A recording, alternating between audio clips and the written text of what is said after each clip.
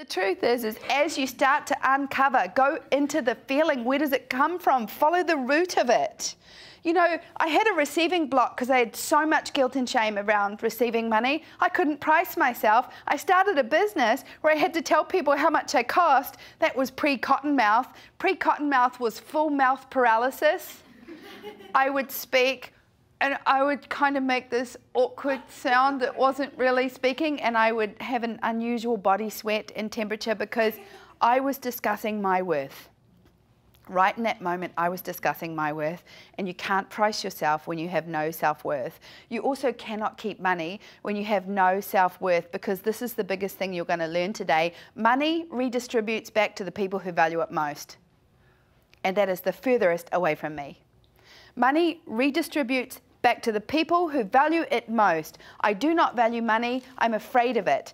I do not value money, I'm not worthy of it. I do not value money, I am not good enough to keep it. I do not value money, who do I think I am? I do not value money because I give it away, I push it away, and I do everything I can to avoid it.